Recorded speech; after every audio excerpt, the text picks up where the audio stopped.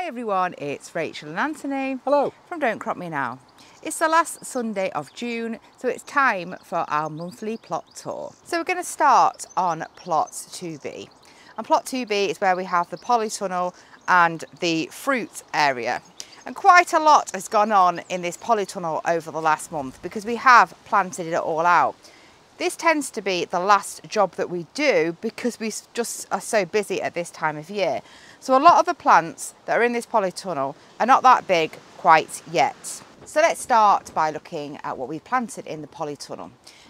And in the main, this is a mixture of cucumbers or similar plants to cucumbers, aubergines, peppers, a few leftover chilies that we couldn't quite fit in the chili house, which we'll show you on plot 5B. So here we've got a range of, on this side, these are cucumber plants. I know they look a little bit yellow, but that's just got a bit of transplant shock and they will pick up no problem over the next week or so. Here we've got something that's a little bit more unusual. We've got a plant here called an achoka. They're not going to stay in this bit here because obviously we will need to be able to get in to harvest the cucumbers. But I'm just putting them in these pots in the middle here just because they're out of the way. And this is a plant that's sort of similar, I would say, in taste to a green pepper, but it grows on a vine a bit like a cucumber. We've grown these before actually, and they tasted brilliant, but we didn't get a brilliant crop because they sort of set a little bit late in the season. So I will be keeping this pot within the polytunnel and see if that makes a difference. Another one we've got here, this tiny little plant, is a cucamelon. And it's only just about starting to grow well. It will need some sort of climbing structure, as will all of these cucumbers. And at the back here, the ones that are looking slightly better, these ones are luffers that you can dry to make sponges, essentially, natural sponges. So that's this bed. They're all similar types of plants. If we look over here, we have got some aubergine plants. So we've got some aubergines here, and just to Anthony's left, there's a couple more aubergines. And we've decided this year to plant most of these plants in these sort of ring planters. And these are sort of usually used on grow bags. The reason why we've done this is it makes it really easy to water, because once the plant's established, it's really clear where the base of the plant is.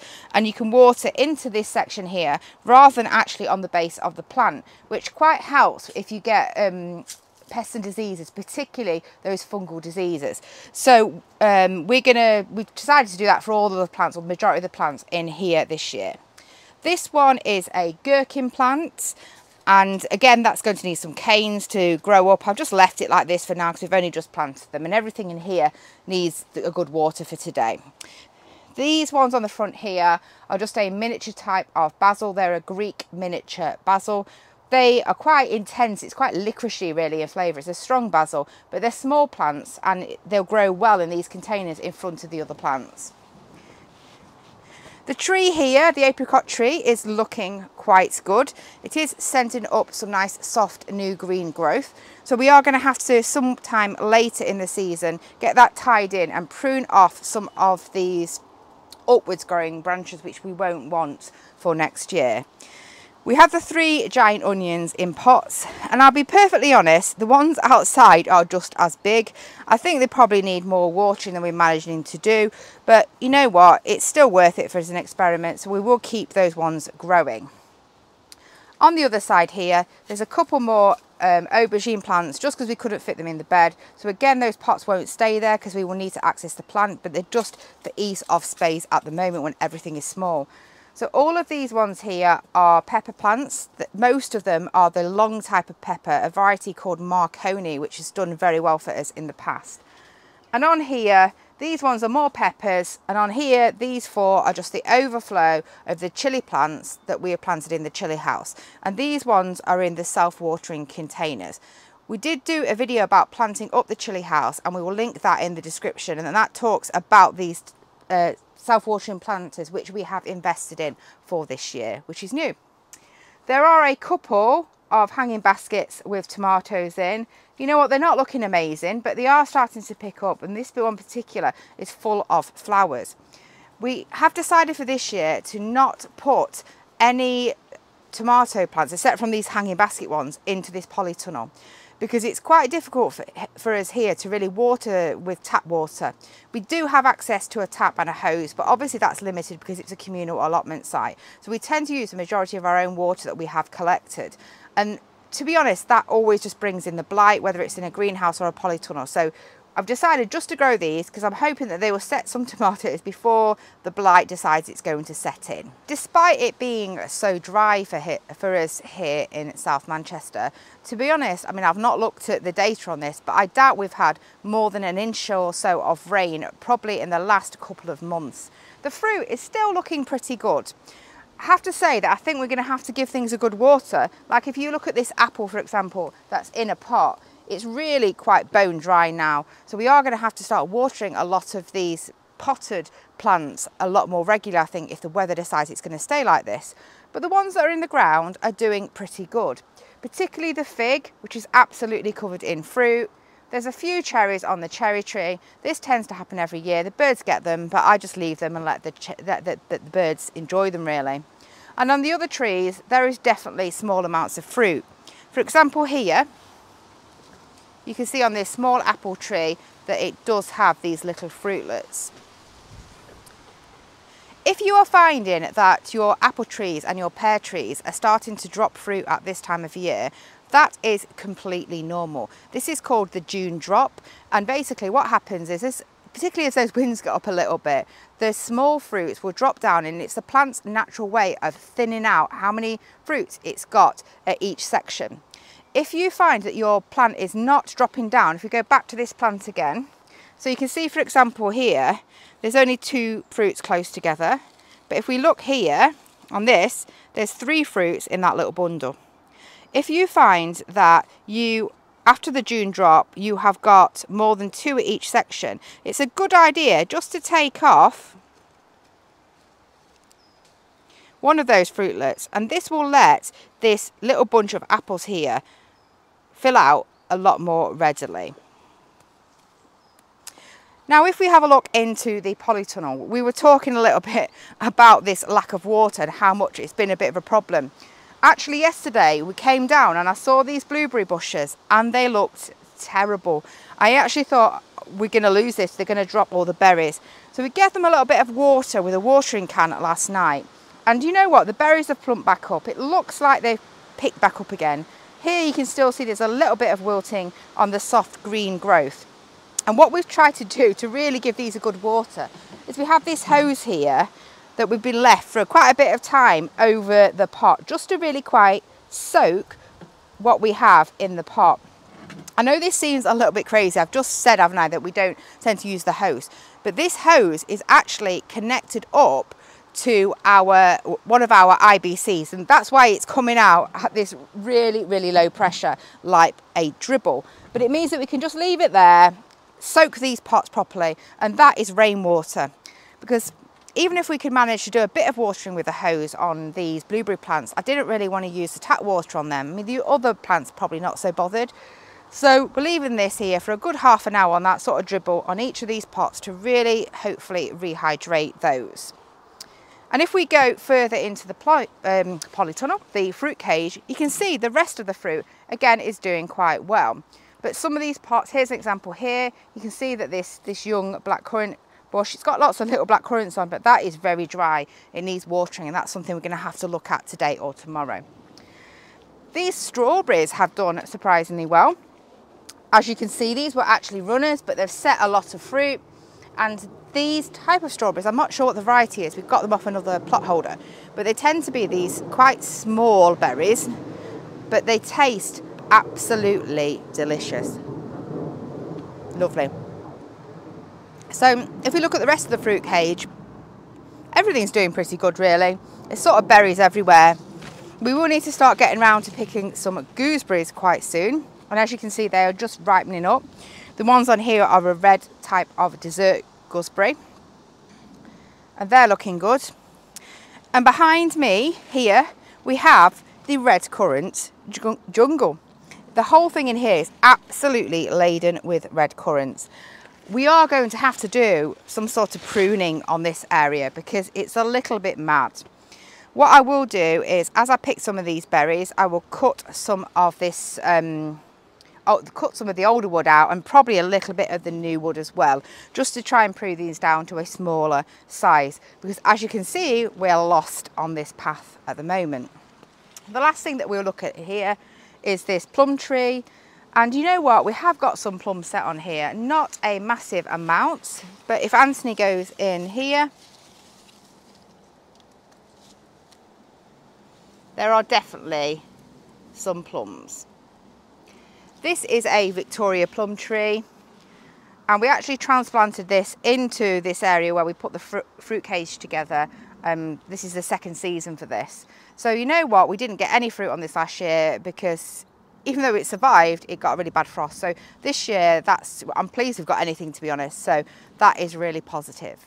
So we're now over on plot 4, and plot 4 is the main plot. It's the plot we've had the longest, and it's where we grow the majority of our annual vegetable crops. But we do have an area here at the top of the plot, which is a bit more of a social area. So in front of Anthony, obviously you can see there's quite a lot of tools that need to be put away. But we also do have this pergola, which is a nice bit of shade. And the flowers on these pergola are just starting to grow now. We do have a few more flowers, like for example here in some pots. We quite like to do that just because it looks quite pretty. These have not liked the dry weather, but they are starting off now, and we are watering things as regularly as we realistically can. Let's have a look at this. Is the first bed that is on plot 4. And we do have a lot of parsnips. Some of these were sown directly, and some of these were started in toilet rolls and transplanted. And they're looking really, really healthy. I do find that these long root crops tend to be really drought tolerant. Just here as a divider between the two crops, we've got some dwarf sunflowers. These just look nice and look pretty, and as you can see that some of them are starting to flower. They tend to grow probably around 4 foot, 3 to 4 foot really, and it makes a nice divider, and they are quite nice also as cut flowers. The carrot bed, I have to say, is not doing amazing. We have one really good row of carrots, and I think I said in the last video at the end of May that I needed to re-sow here because I'd let the seeds dry out. Because of the dry weather, I've just not bothered to do that yet. I was waiting really for this onset of rain. But I have cleared this, and I am going to sow some seeds either today or tomorrow. We find that carrots sown in June actually do really well, much better than the earlier sown carrots for us here in South Manchester. Now if we have a good look at this bed behind you, the observant of you amongst you that have been following our videos may remember that this bed was completely filled with garlic. Well, unfortunately that garlic crop actually did get rust, and we've had to harvest that earlier than we would have done. We have got some garlic. I'll show you that. It's just currently drying in the greenhouse on 5B. It's not amazing, but we do have a crop, and we will utilise that in our kitchen. Behind that, we've just got a few courgette plants, and these sunflowers are actually some giant sunflowers. They're called Mongolian giant sunflowers, and they're the ones that are used in the world record attempts for the tallest sunflower. We've had sunflowers that grow well above the height of that tree. I can't even remember the height of it, but probably up to about 12 foot or so, haven't we, really, on the plot. So I'm not sure how they'll go with that, so we say not brilliant support of those 3 canes, but there were spare sunflowers that didn't fit in our main sunflower area, so I just popped them in there. Now if we look behind here, we've got a few more flowers. Again, not doing amazingly because of the drought. You can see one here that actually completely got a bit slugged, and then it died off, that marigold, and that's just because it's been so hot and dry. Behind here in the rockery area, I put some cosmos in, and as soon as we get that wet weather, I'm sure that they will pick up. They will completely fill this area and make it look really pretty and cover up all the perennial rockery plants that are underneath that look great in the spring but not so great really in the summer. One thing that I'm actually quite pleased with that is looking quite nice is our little pond. And if we have a look here, you can see a lovely flower on this miniature lily, which is really nice. The water isn't completely clear, but it's okay, it's not bad. I have set up this fountain here. If Anthony comes around the front, he'll probably get a better view. I need to reconnect that frog up that will run as a fountain. I just need to get some more of the tubing because it wasn't long enough to get the full height on top of the water fountain. So thanks for my brother who gave us that, and I do think that's going to look really great in the long run. So talking about the sunflowers, we do have more sunflowers here that grow up this structure. It's tied into the tree, so it's pretty sturdy. These are giant sunflowers, but they are a red type of sunflower rather than the Mongolian giant sunflowers. But again, hopefully they should grow pretty tall. As you can see, if you look under this Bramley apple tree, you can see what I was talking about earlier when I was saying about that June drop of the apples. So there are quite a few small apples that are starting to fall off. However, if you look at this tree, it's absolutely laden with fruit. And this is really good because last year we got hardly any apples because of the late frost. And as you can see here, we are getting that 2 apples at each sort of cluster, which is really good.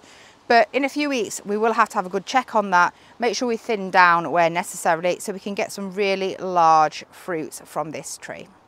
One thing that I am really pleased with is this lavender border, which is looking and smelling absolutely wonderful. We had a good tidy up on this because the plants had grown so big, they were falling right over the path and we couldn't get through. So we tidied it up and put a few canes in to support the plants to stay upright. And this side looks particularly good.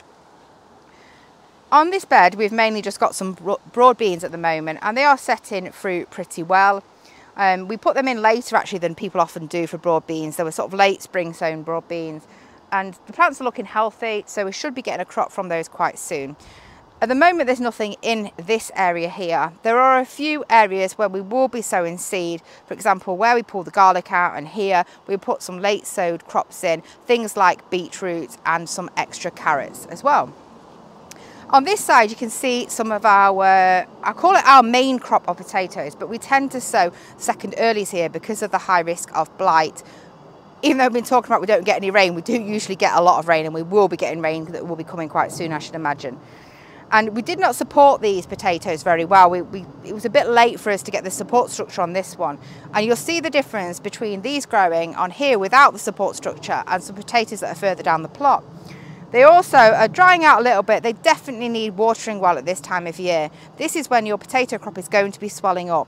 So try to water right at the basis if you can, because it's the moisture around the leaves that's going to increase your risk for blight. But you do need to get on keeping those potato crops well watered during June if you want to get potatoes of any size. So that's a job that we will be having to look at. Right behind us here, if I go through the nice now gap between the lavender, we have our dahlia border, and this is growing quite well.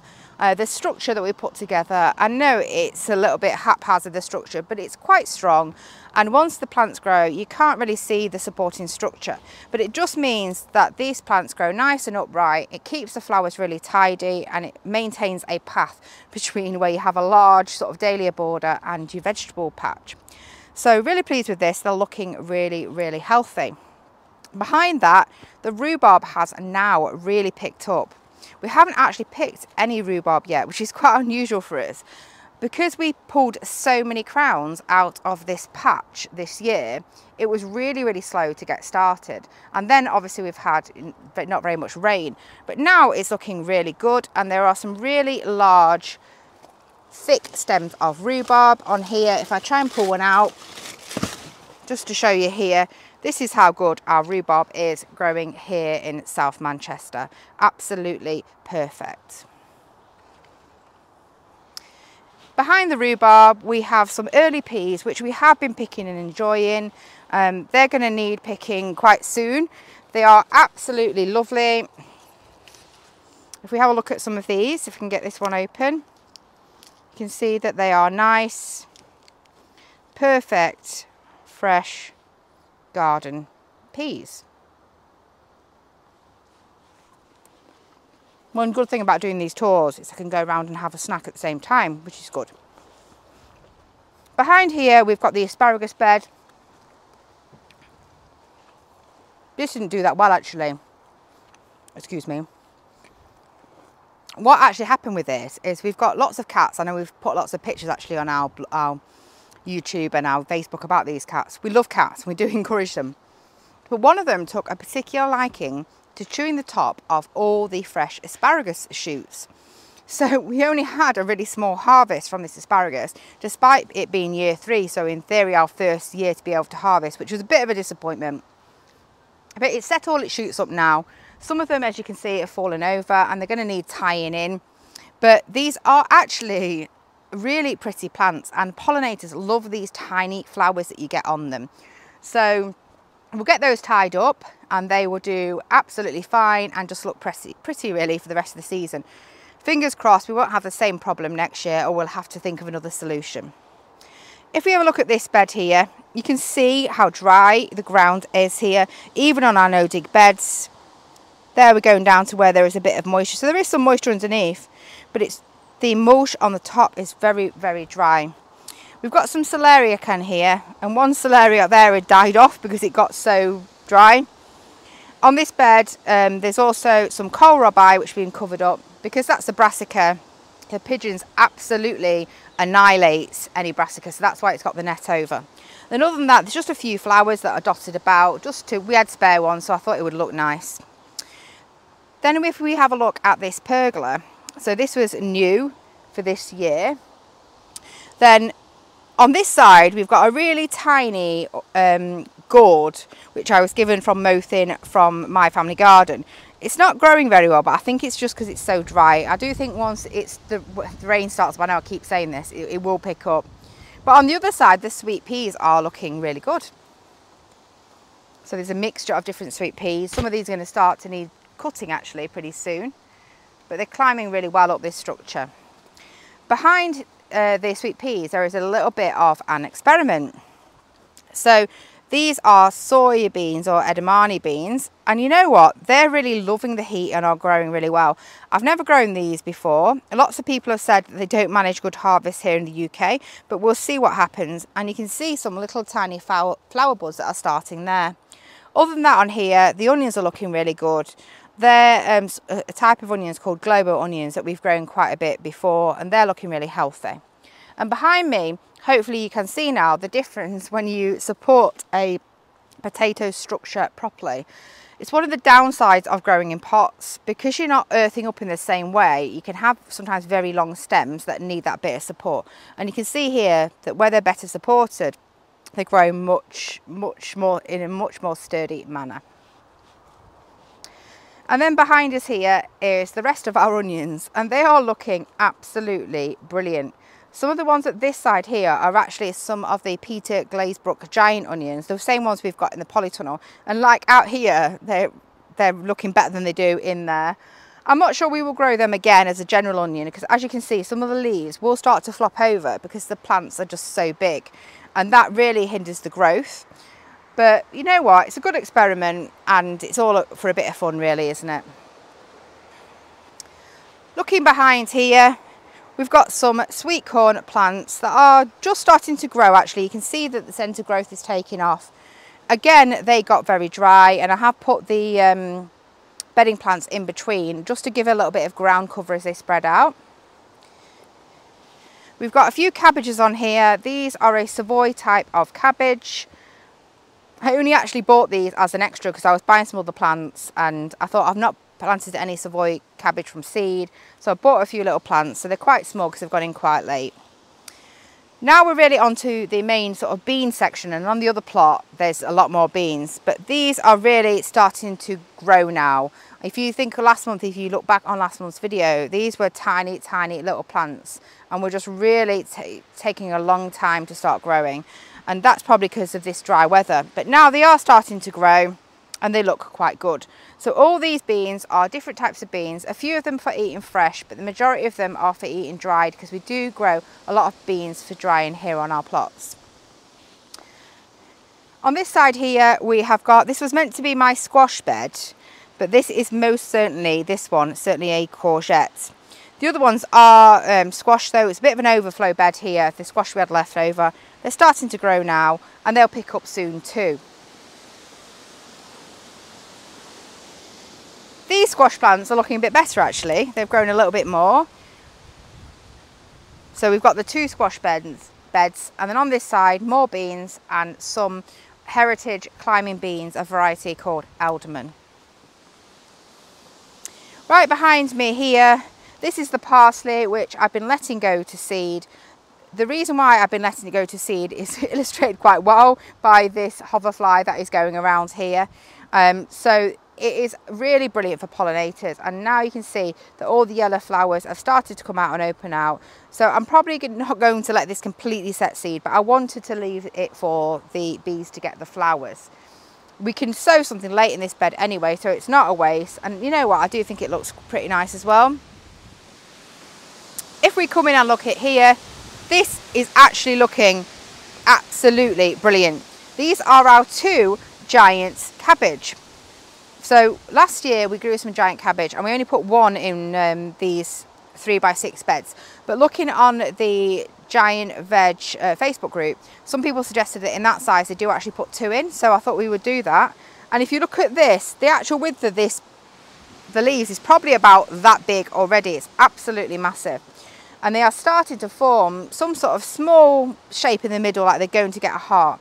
So fingers crossed these will do well. They were fertilised really well and they were planted in lots and lots of well-rotted horse manure. So fingers crossed they will do good. Behind here we've got the rest of the garlic, and as you can see there's a sort of start of little bits of rust on these plants. Not too much, this is mainly just sort of yellowing from dieback. So fingers crossed these ones will be better than the ones we planted further down the plot. Let's have a look just behind Anthony and you can see our early potatoes, which drastically need a water, as you can tell, and we will be doing that today. This really shows the difference again between when we plant these potato tubs, we tend to try and bury the last couple of inches to cover this bit where the water comes out, which means that the plant, once you've watered the plant, can re-access that water from the ground. Here for these new ones we haven't done that, so you can see the difference between how much they're drying out compared to the other potato plants. So we will need to get on and water these really well today, and we are going to harvest some of these just to see how they are getting on in this weather. Then if we go round to the front of the plot, you'll see the flower beds, which, you know what, is actually looking pretty good. I'm quite pleased with this. It does look like a perennial flower bed. There's quite a lot in here, and so that's quite nice. And then behind there, there's a few bedding flowers in that sort of little tower thing. That's really just to cover the front of that storage area that we've got a lot of rabbit bedding and manure in. So that is plot 4, and if Anthony comes right to the front, you can see the sort of typical size of a plot which you get in the UK.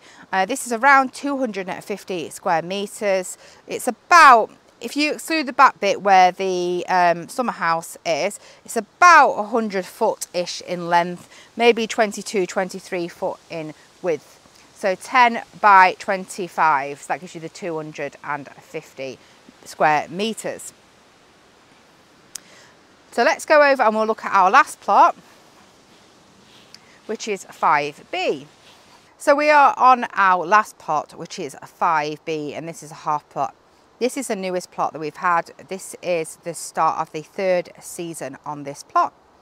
And here we've got one of our experiments for this year, which is a climbing type of plant that is similar to a spinach called Malabar spinach, that is used a lot in South Indian cuisine, I believe. So they weren't looking too great, and I didn't know whether they perhaps completely needed to be in the polytunnel, but they are growing now. And I've put this here just to give them a little bit of shelter, and obviously they are sheltered by the back of this structure, and they're looking all right, they're growing, so we'll see what happens with those. Other than that, on here, this is just the manure storage, and then we've got a number of raised beds similar to the ones that are on plot 4, but they're slightly bigger. They're about 5 foot in width rather than 4 foot. And as you can see here, this is the general salad bed. We've got a few little onions here, that was just overflow, and then various salad items. There's actually some really nice lettuce behind here, if Anthony comes and has a look, and some quite nice Florence fennel and beetroot. Where I harvested some of the earlier sown lettuce, I've just put some perennial spinach in at this end. So we tend to try and keep sowing where we can to keep those second crops going, so we can be as efficient as we can on the land that we do have. Looking behind here, we have a brassica bed. We have got different types of cabbages in this section. There's some red cabbages and some green cabbages. some pointy ones and some large round ones. And then at the back we have the Brussels sprouts, which if Anthony comes and has a look, actually look pretty good here. Again, these are completely netted, really mainly because of pigeons here on this plot. We have a real big problem with pigeons coming in and stripping all the brassicas, but this netting also protects against cabbage white butterflies, which are a pest of anything that is in that brassica group. Behind here we have another onion bed. So in the back we have got shallots, which look pretty good actually, and then there are a few, these were the overwintering onions. And where it looks here, where they're sort of more like sparsely spread out, that was because I did a bit of an experiment to interplant with lettuce in between the onions, just to see if that made a difference on whether the size of the onion crop and whether we could use that space. You can see a few lettuce that are just left over that are just going to seed. And as you can see, they're not as good as the other onions, but we never tend to find that our overwintering onions get that big anyway. I'm not sure that I'd do it again, because I put some like a oriental brassica lettuce seed mix in and the plants were massive, so I do think it overcrowded those onions quite a bit, but we have got some, so it's always good to keep experimenting in your growing methods. We had a random sunflower come up here, so I'm not sure if this has been dropped by a bird or whether it was in the compost that we mulched on the surface of our bed, but I've left it in because I thought it was nice, and it is just starting to form a sunflower on the top, so hopefully this isn't going to be too giant here because it's not in the best position, but I didn't have the heart to pull this out.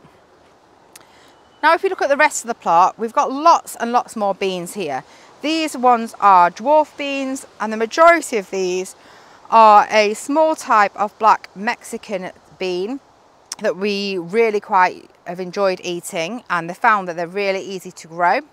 There's a small wigwam of runner beans. After all the years of growing, we have just decided we only have a small amount of runner beans, because even from a tiny wigwam like that, you get so many beans and you'd have to be eating them by the pounds every single day to use them up. So we tend to just have a small wigwam which we can eat fresh, and we'll leave the last beans on to set seed.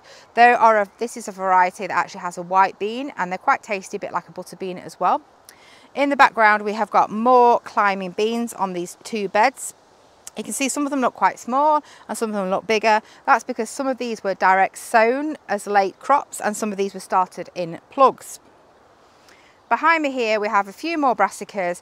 These are calabrese, broccoli and cauliflowers, and they look really quite healthy too. Interestingly here, again, this is another bit of an experiment. It's falling over, but it doesn't really matter. We've got something that looks a bit like broad beans. Well, these are actually field beans, which should be similar to a broad bean. I actually sowed these as just a tester really, to make sure this manure, which we got from a new source, wasn't contaminated with any weed killer. But they grew quite well, and I stuck them in here and they started to flower, and I thought, I'm not going to pull them out. And apparently they are edible. So we will be trying these. There's quite a lot of beans on here, so you never know, maybe next winter we might be growing some field beans because we think they're really tasty. Who knows?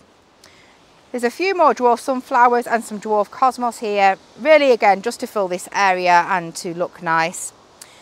And behind me I have got beetroot. This is multi-sown beetroot, and right in the background we have got some purple sprouting broccoli, which we let go to seed because we wanted to have the flowers and pollinators, but I will be also collecting some seed from that. And that's another area that we can sow with some fresh seeds at this time of year.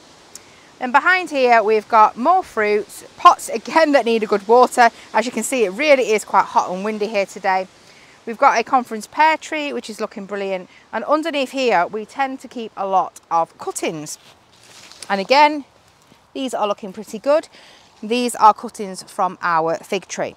So there's quite a lot of different cuttings underneath this tree. We've got gooseberries, black currants, and also quite a lot of different herbs as well.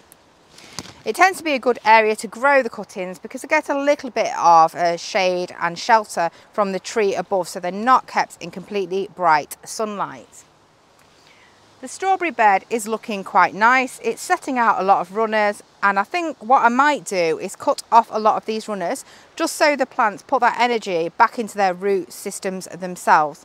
And I want to try and keep this bed so it's got gaps between the plants and it's not completely full. So that's a job to do over the next few weeks as well.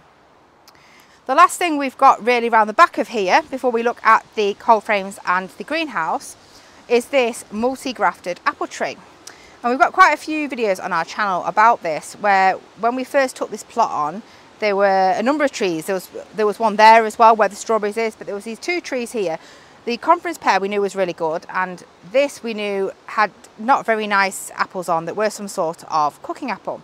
So we decided to completely cut it down to the base and to graft on a number of different apples. There's actually 5 varieties of apples on this tree, and you can see that some of them are setting some quite nice fruit clusters this year, which is great. And the last thing we've got to show you on 5B are these cold frames. There's not much in them now because we have in the main planted up the pots, but there are some leek plants here which I'm going to prick out and put in modules, and they're going to be planted out very late. There's a couple of tiny little basil plants which might prick up, and a lot of lavender on this side that we are going to plant another lavender border similar to the one that's on plot 4 somewhere in the background on this plot here, 5B. And then the very last thing is our greenhouse, which is our chilli house.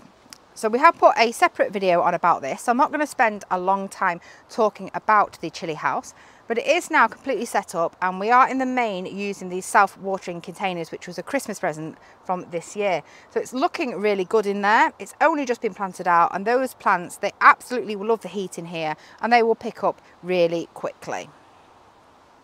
So if you have enjoyed the tour today, please like, comment and subscribe. It only takes a minute, but it really helps our channel. Bye everyone. Bye.